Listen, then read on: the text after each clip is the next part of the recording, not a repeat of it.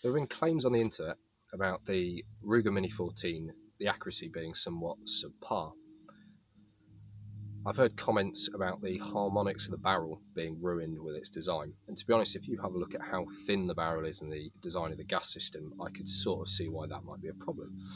What a coincidence, we have a Ruger Mini 14.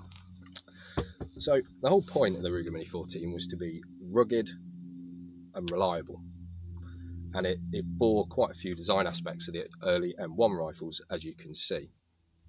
So I thought, because it's meant to be rugged and reliable, I could put any old rubbish ammunition down it and she should run. So I have some God knows what that I was given by my local gun shop, and I wanted to see what sort of grouping I'd get at 100 yards offhand. But then I do have some more expensive ammunition that I also will try at 100 yards as well, that I'll put a second grouping on the target. So let's shoot these and let's see what happens.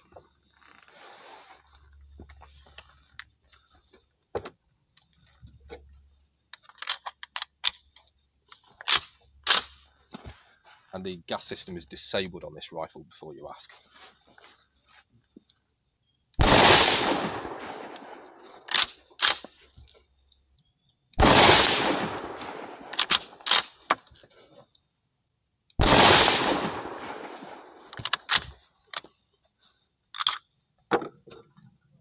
So let's try the grouping with the supposed better ammunition.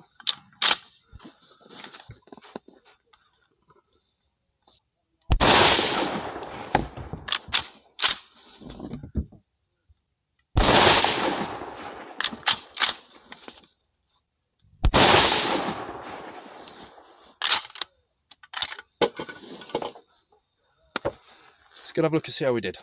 So we're at 100 meters and you can see my groups. This was the God knows what ammunition, which is, I'd say it's 1 minute of angle, to be honest. At 100 meters, that is very good.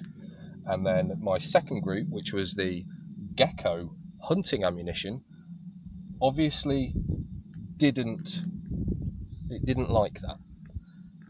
I mean, what's that like? a 12-inch. There's a 12-inch group we have there. So I would say the Ruger 14 is accurate. I think it just depends entirely on what ammunition you use.